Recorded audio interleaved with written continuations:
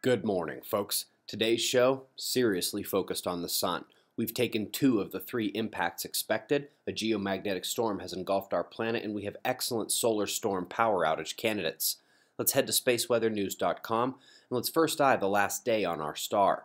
Little surges, no solar flares or filament eruptions, and actually, as the central dark coronal hole begins to turn, another dark patch is visible coming in from the left. We'll come back to that because the main story is in the solar wind. So we began the day with a weak coronal hole stream, but within hours, a sharp shock wave showed up in the data. This was the impact of the CME more than 24 hours earlier than expected. That was the time when we sent out the alert through the disaster prediction app. Solar wind shock wave detected. Came through around lunchtime in the United States.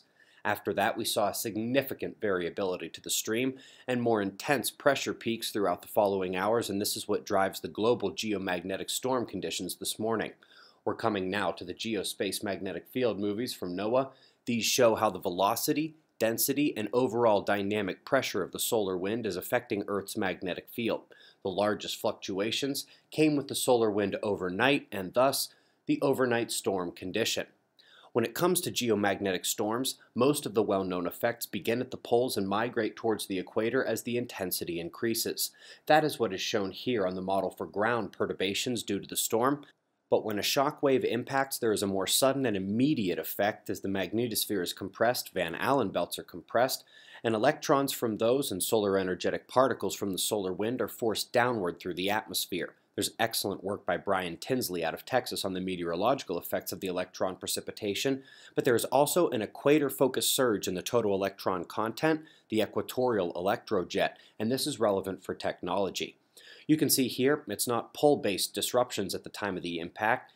That's focused more towards the equator in the atmosphere. While a couple excellent candidates from storm condition existed in anomalous power pole fires and equipment malfunctions in the United States, even a small plane engine exploding in midair in Utah is the same time as the impact.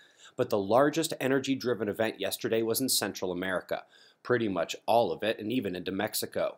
An overload of electricity an hour after that alert we sent through the app caused the surge protection system to fail, which is really its only job, stop the surges. It was too powerful, and due to the interconnectedness of the entire region, it set off a chain reaction in sister system and triggered millions to be left without power. Luckily, it was a disruptive rather than a crippling blow, and most people are getting back up and running.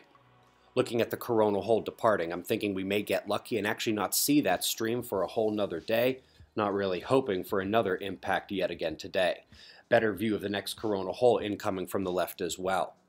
Website members at suspiciousobservers.org. Very interesting Fly on the Wall podcast episode yesterday.